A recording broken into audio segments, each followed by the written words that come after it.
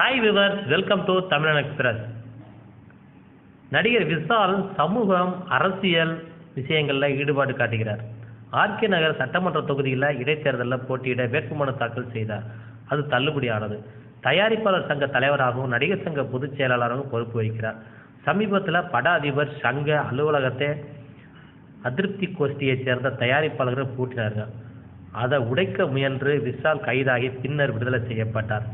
இந்த நிலையில் நேற்று மாலை விஷால் கைதானது போன்ற புகைப்படம் ஒன்று சமூக வலைதளங்களில் வைரலானது. போலீஸ் நிலையத்தில் கையில் விலங்குடன் நிற்பது போல அந்த படம் இருந்தது. இதை பார்த்த ரசிகர்கள் குழம்பினார்கள்.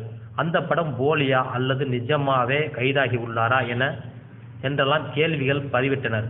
இது குறித்து விசாரித்த போது அயோக்கியா படப்பிடிப்பில் அந்த படம் எடுக்கப்பட்டதாக தெரிய வந்தது.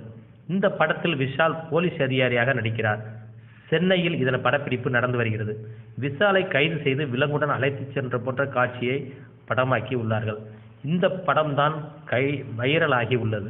இதில் கதாநாயகியாக ராஷி கண்ணா நடிக்கிறார். பார்த்திபன், KS ரவிக்குமார் ஆகியோரும் முக்கிய கதாபாத்திரத்தில் நடிச்சிருக்காங்க. வெங்கட் மோகன் இயக்குகிறார். படப்பிடிப்பு இறுதி கட்டத்தில் உள்ளது. மிக விரைவில் இந்த படம் திரைக்கு வர இருக்கிறது. இந்த படம் வெற்றியடைய நாமும் வாழ்த்துவோம்.